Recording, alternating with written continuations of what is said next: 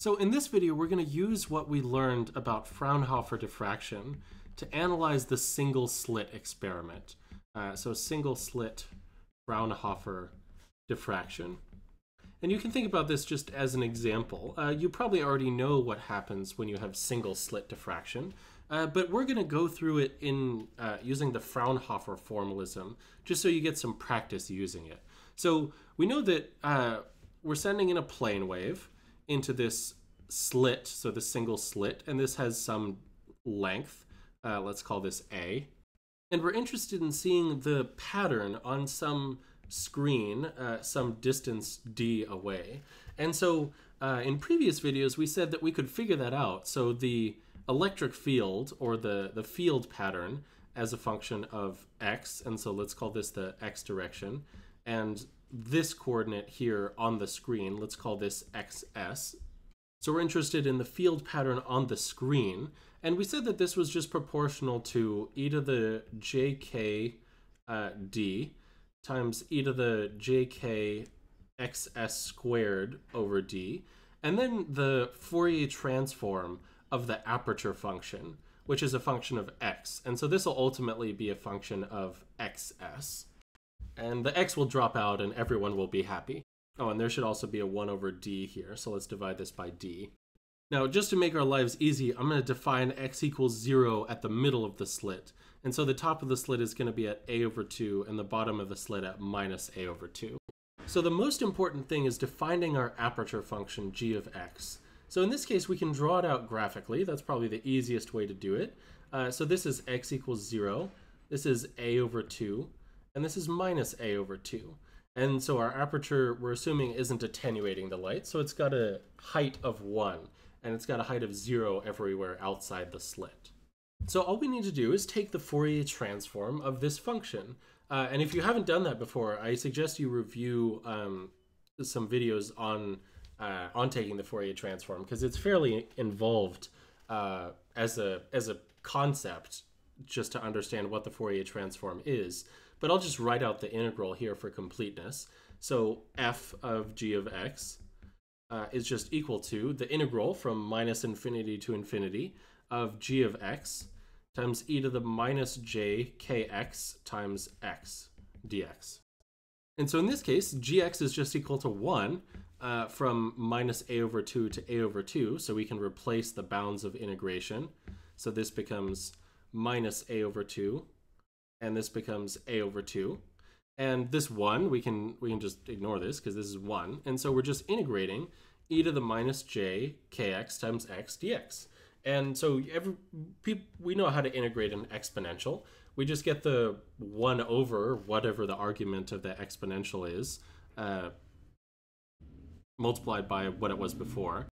So this is just 1 over j times kx, e to the minus j kx times x. And we're evaluating x goes from minus a over 2 to x goes to a over 2. Oh, and there should be a minus here. And so after doing a bunch of algebra, you'll eventually come to the conclusion that the Fourier transform of this function is just a sinc function.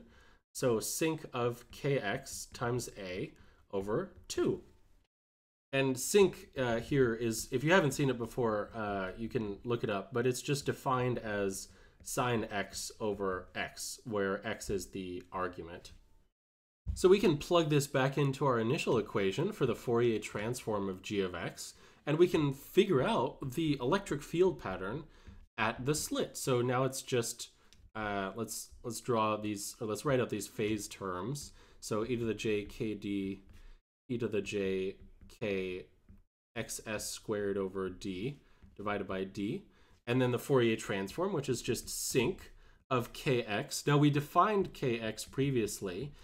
We actually defined this to be our original wave number k multiplied by xs, the coordinate on the screen, divided by d. And so we can put that in where k is the wave number of our electromagnetic wave, so 2 pi over lambda. And so we can plug that in here. So sinc of k times xs, and then we've got an a over 2 times d. And I really should write this as proportional too, because we're definitely missing some proportionality constants out front.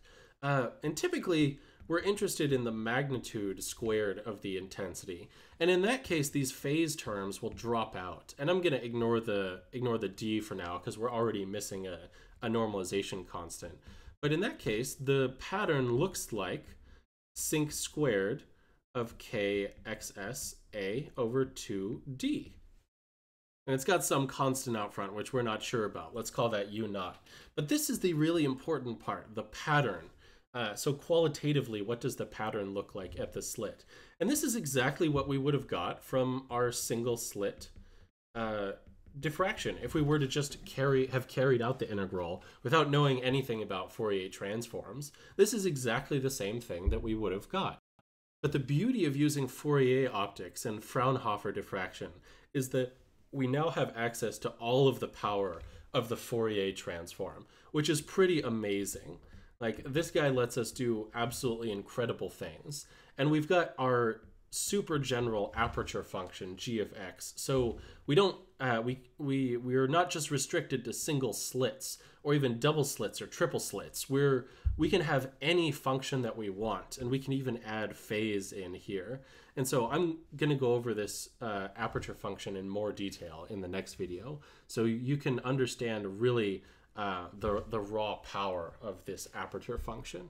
So I hope you enjoyed the video. If you did, please give it a thumbs up below and subscribe to my channel.